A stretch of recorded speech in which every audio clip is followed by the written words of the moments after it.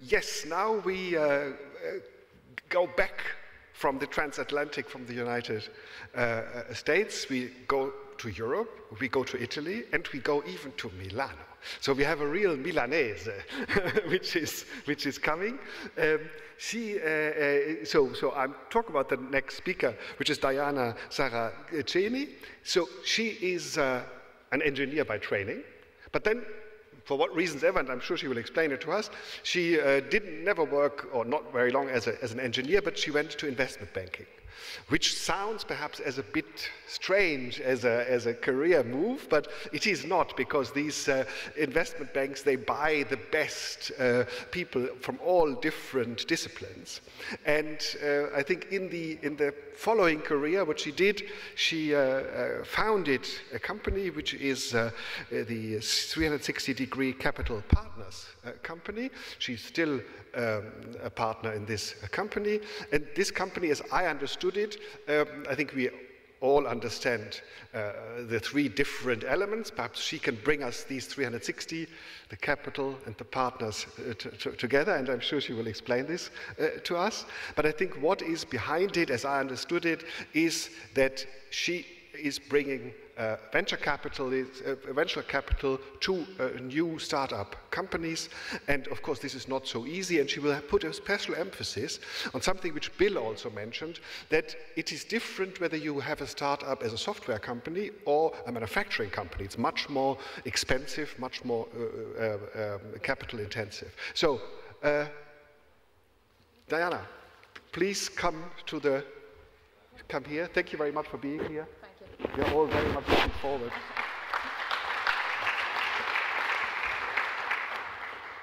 So what do I use to...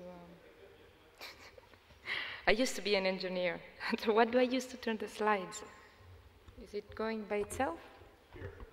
Sorry.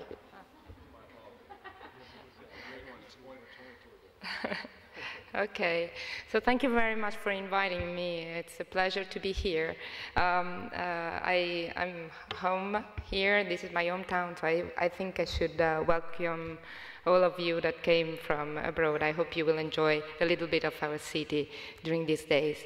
Let me now speak about venture capital. Let me introduce who we are, who is the company I co-founded about a little bit more than 10 years ago. Its name is 360 Capital Partners because we invest in all sectors. We had so far 300 million under management invested in a little bit more than 80 companies, 80 startups all over Europe.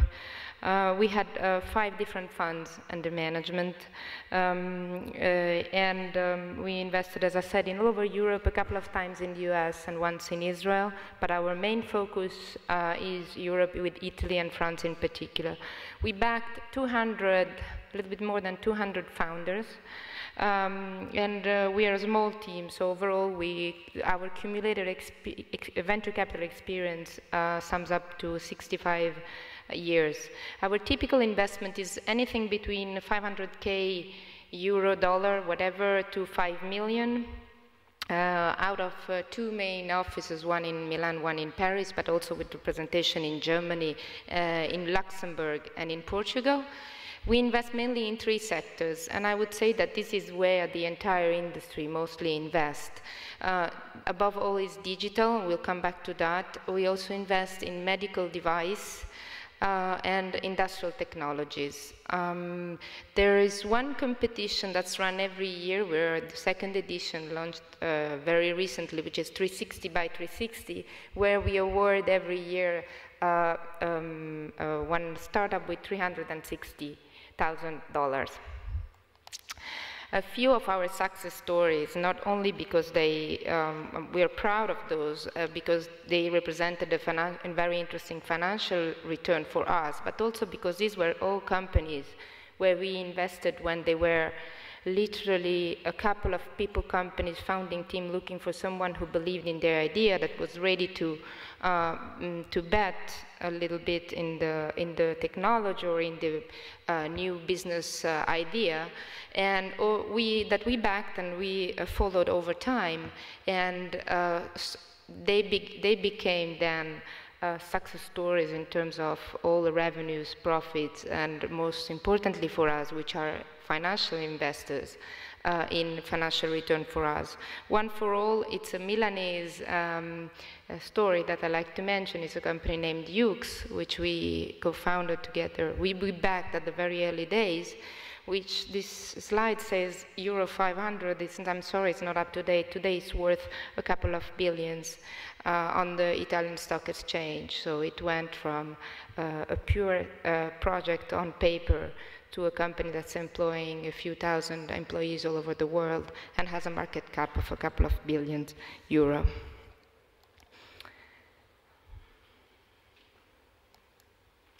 Okay, I thought I would give my view of what is venture capital to this audience. Venture capital is really a run, a race against time. Normally, when we meet entrepreneurs, they are setting up the company or they have just done so. The entrepreneur has an idea and sets up the company.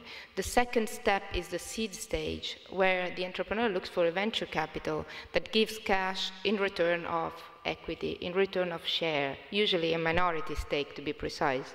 And this comes with a very small initial investment in the range, just to give you a range, in the range between 200,000 euro and 1 million.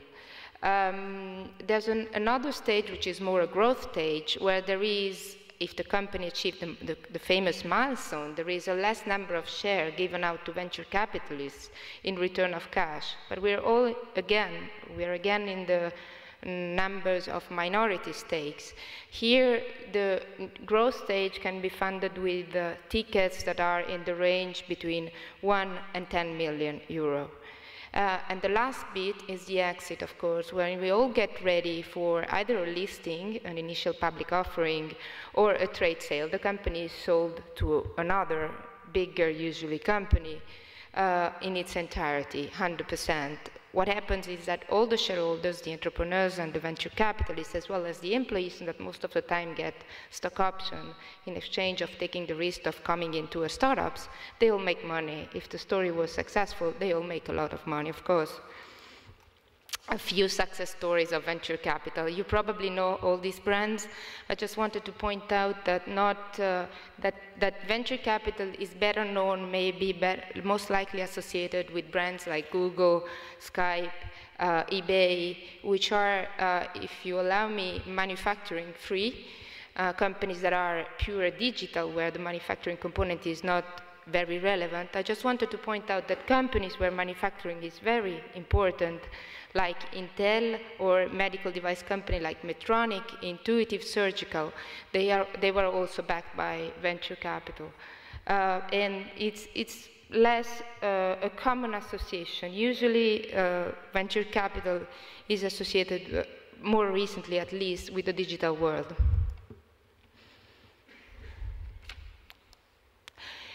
Something that we have to do, and that's part of our job, and that is, you probably recognize, not an easy job, is the screening. Entrepreneurs with ideas that want to be backed by by venture capitalists with cash, there are a certain number. So for a company like mine, for example, every year we receive 2,000 investment proposals. It's just ideas. Sometimes it's also out of the university academies that promote the business plan competition, and students that just send out the business plan with not being very convinced themselves. But as a result, it's a big number. We receive 2,000 every year proposals for investment. There's a screening which is key and is part of our job, which brings from 2,000 to 300 the number of companies we meet, and from 300 to 100, the company we really analyze. And then 5 companies are invested. There are a certain number among those who are not invested by us, not because we don't select them, but sometimes it does happen, of course, that they don't want us as a partner. We have to recognize this. They found a better money with a better valuation from someone else. We dictate terms that may not be the best that the entrepreneurs found on the market. But it's a very, very selective process. This is what I meant with this chart. And then after the selection, which makes itself about 50% of the value creation, then it's about building the company with entrepreneurs. So spending these famous 6 or 7 years together to build a company, be patient, learn quickly, and then allow the company to develop and get to profitability, and most importantly, to financial independence. So when the company doesn't need to raise more money, more equity, but is financially independent because finally generates cash, and most of the time, a lot of cash with innovation. Main sector of venture capital.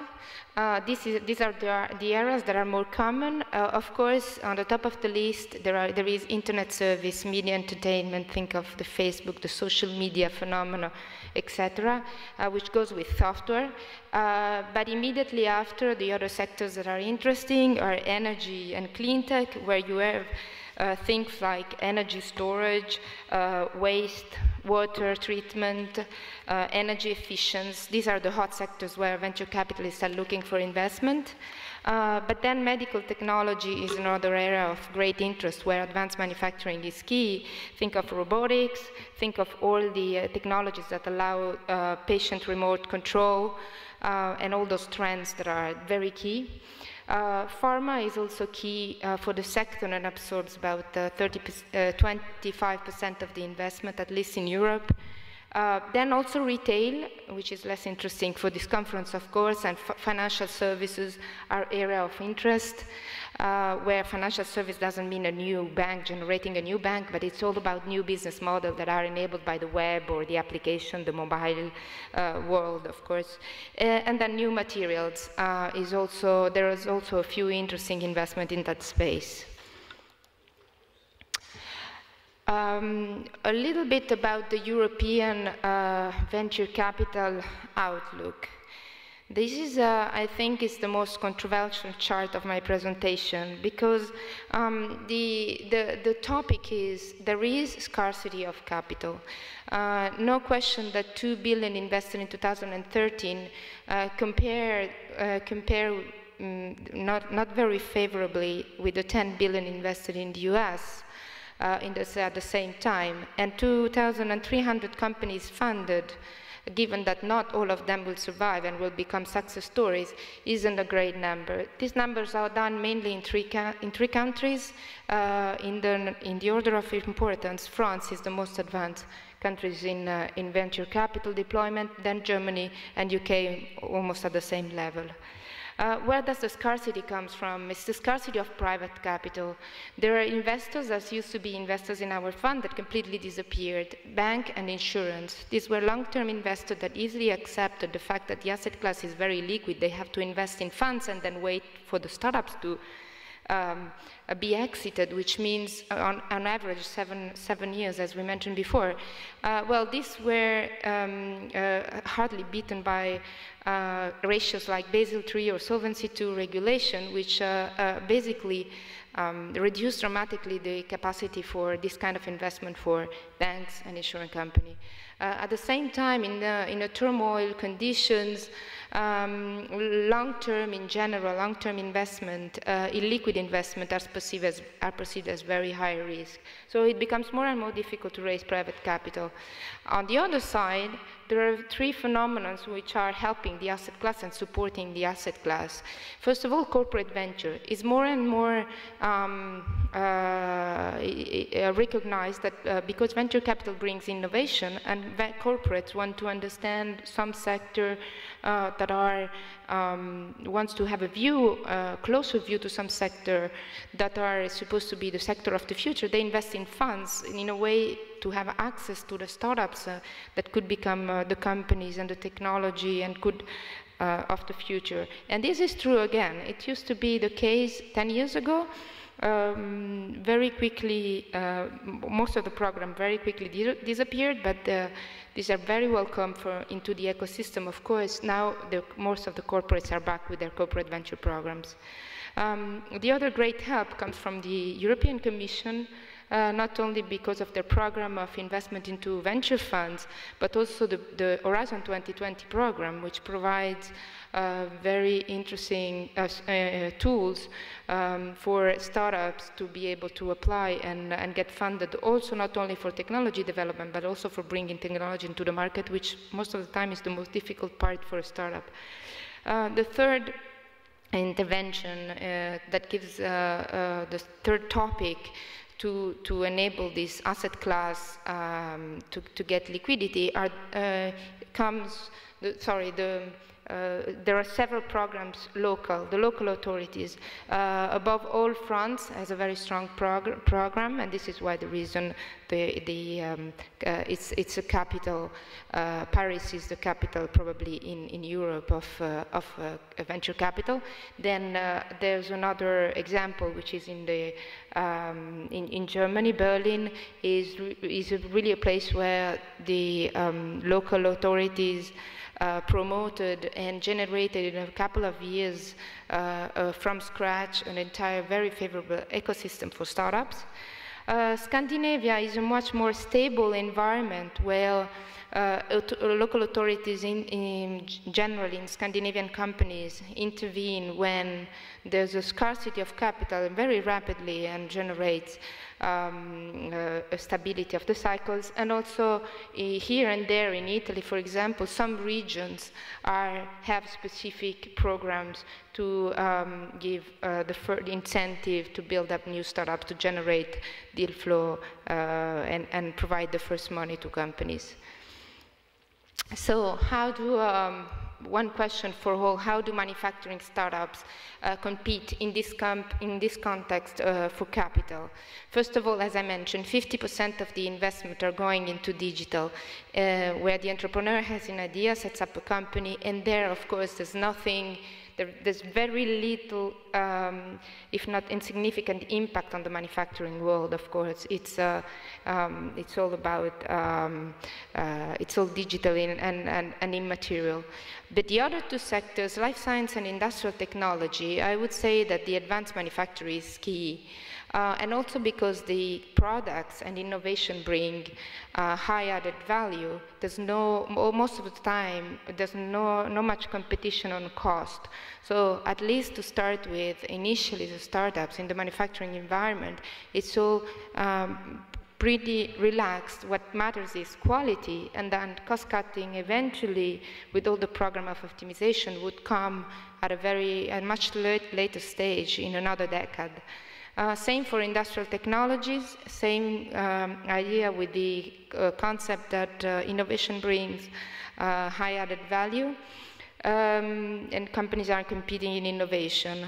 There's one key thing which is true for manufacturing startups comparing with the lighter structure. The initial capital needed is not very different. This is not obvious to know, because in a manufacturing company, of course you need to fund the assets. But first of all, assets are fundable with different sources of funding, and which helps equity and helps investors like us. Second, digital companies are also very capital intensive, more and more capital intensive. The intensity doesn't come from the fact that the company needs to buy asset, but comes from the fact that the company with no intellectual property to protect innovation needs to build a strong positioning. So the marketing budget of companies in the ICT world are just huge from day one.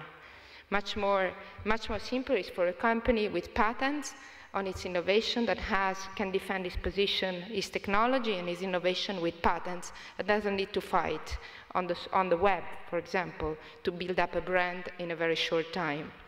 The very difference, in my opinion, is not the quantity of capital then, but is the fact that revenues in manufacturing-based companies, we are deferred in times. So you will have to wait, while a digital company only needs to open up a website and will probably start generating revenues, even a small revenues, day one. manufacturing company, you will have to wait 2, 3, maybe 4 years before it starts generating revenues. And this is the big difference, and the big difference in perception from us investors, which have to be a little bit more patient to see if it works or not. I think this is it, and I thank you for your attention. Here are my contact details. I'm happy to take your questions.